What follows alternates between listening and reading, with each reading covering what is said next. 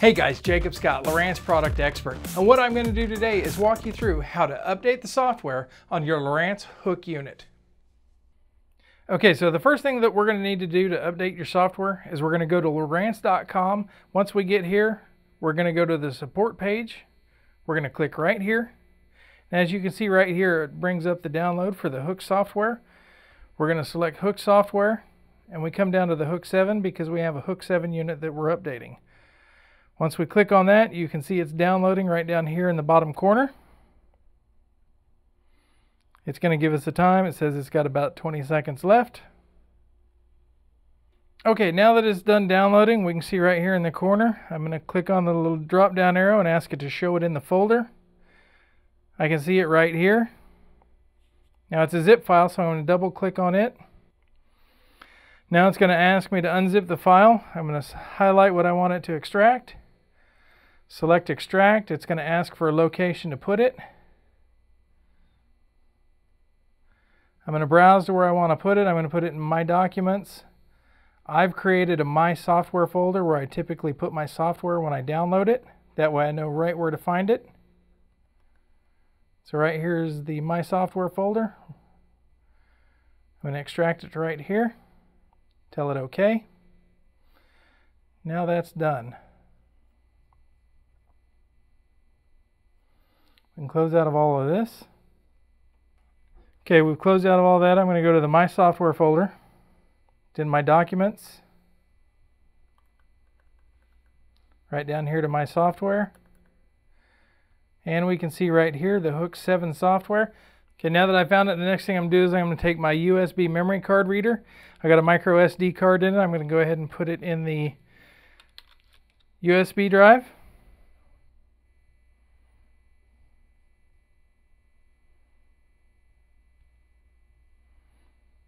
Going to go to computer. We can see the drive right there. I'm going to slide it over to the side.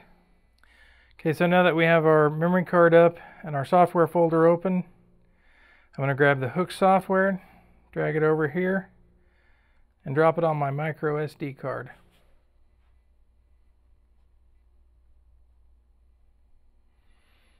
Now I'm going to look at my micro SD card. As you can see, it's showing the hook software. It's got to be in the root folder of the micro SD card for the unit to pick it up when you go to update the software. Okay, so now that we have the update on our micro SD card, what we're going to do is we're going to reach over here. We're going to shut this unit off. Now that my unit's powered off, I'm going to open the card door and put the micro SD card in the slot. I'm going to close that card door, and I'm going to power the unit up. Now that that file is in the root directory, as this boots up, you'll see in a minute, it's going to pop up on the screen that it's installing the new software.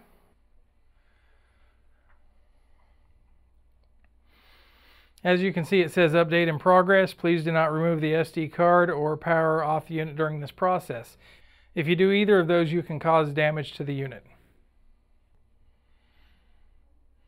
Okay, as you can see, it says the update is installed, and now it asks us to please remove the SD card to finish. So we're going to reach over to our card door, open it,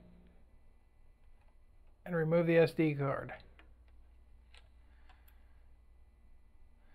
When you remove the SD card, that signals the unit to reboot. Now it's going to boot up with the new software installed on it.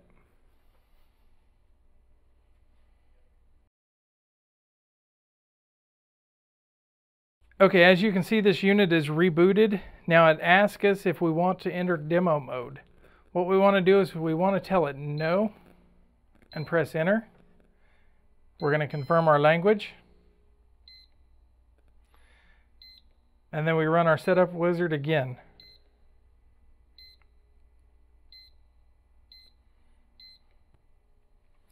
Now if I don't touch anything and this unit boots up into demo mode, that's going to erase everything that's on the unit because it thinks it's a brand new unit. But since we told it no and went through the setup procedure, all of our information is saved on our unit, our settings, our waypoints, our routes, and our trails. It's all still there. But if you let it go up into demo mode, you're going to lose that information. Okay, so now that we've updated the unit and gone through the setup wizard, we're going to go ahead and press menu twice.